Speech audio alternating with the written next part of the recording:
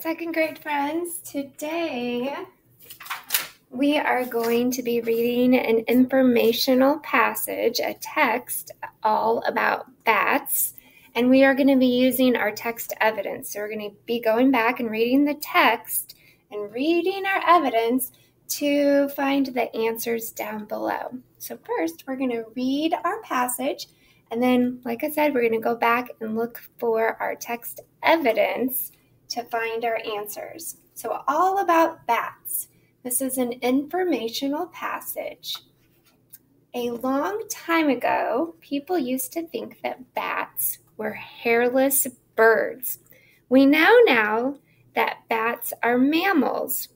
Bats are mammals because they have fur, feed their babies milk, and are warm-blooded.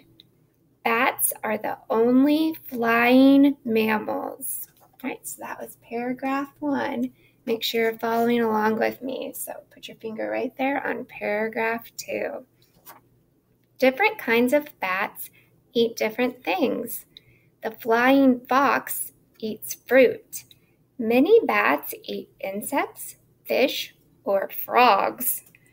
There is a type of bat called the vampire bat who bites large animals like cows and then licks the wounds.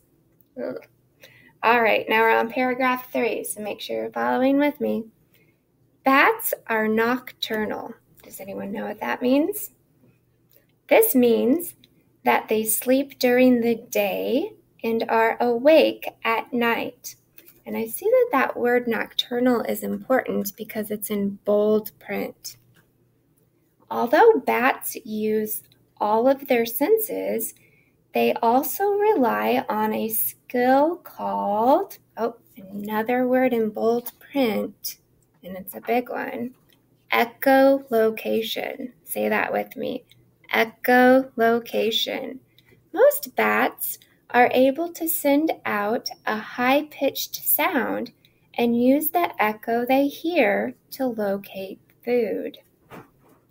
All right, so we're going to use the information that we just read. We're going to go back and look for our text evidence. Question 1.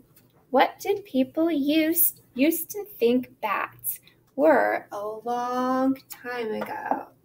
So what did people used to think? I think I remember reading that at the very beginning. Do you remember me reading that? Oh, it's the very beginning. A long time ago, people used to think that bats were hairless birds. So friends, I want you to go back and underline your text evidence. That was the very first sentence. Go back and underline that. All right, so you're going to take that sentence that you just underlined and you're going to write it down for your first answer. A long time ago, people used to think that bats were hairless birds. But now we know better. All right, I'm going to give you a little bit of time to get that copied down, or if you need to, you can pause to catch up with me. Question 2. This type of bat eats fruit. This type of bat eats fruit, and here are our choices. Vampire bat, flying fox, the microbat, or the bumblebee bat. I don't know that I even heard about some of those in my story, but I'm going to go back and look for my text evidence. The question was, this type of bat eats fruit. And I know in paragraph 2, they were talking about what different bats ate. Different kinds of bats eat different things. The flying fox. Here we go. The flying fox eats fruit. Friends, I want you to go back and underline your text evidence right there. Paragraph 2, sentence 2. Go underline that for me before you circle your answer. after you have that underlined, you can circle the correct answer for question 2. This type of bat eats fruit. All right, question 3. Echolocation helps bats A, sleep, B, find food, C, protect themselves, or D, communicate. Now, I'm pretty sure I remember reading that in the last paragraph. Let's see. Oh, and I remember seeing that big word because it was in bold print.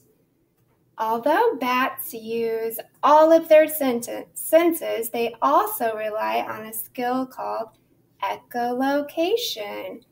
Most bats are able to send out a high-pitched sound and use the echo they hear to locate food. All right, so I'm going to underline that. Most bats are able to send out a high-pitched sound and use the echo they hear to locate food.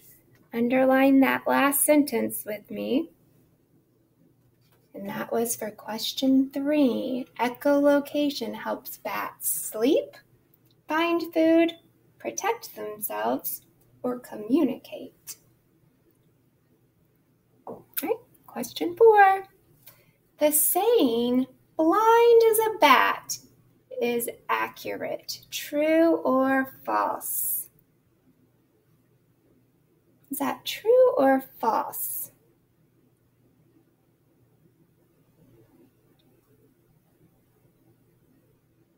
I'm going to let you guys circle the answer for that one. And then the last one.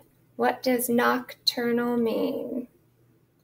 What does nocturnal mean? And I'm also going to let you go back and look for your text evidence for this one. I think that you can find this one. I want you to go back and underline your text evidence. You're going to be able to find that word nocturnal because it's in bold print. I have confidence in you. I know that you can do this one on your own. All right, friends, when you are looking for answers, if it's on a piece of paper, a short text like this, or if it's in a book and you're going back and looking for answers, go back and look for your text evidence. Alrighty, friends.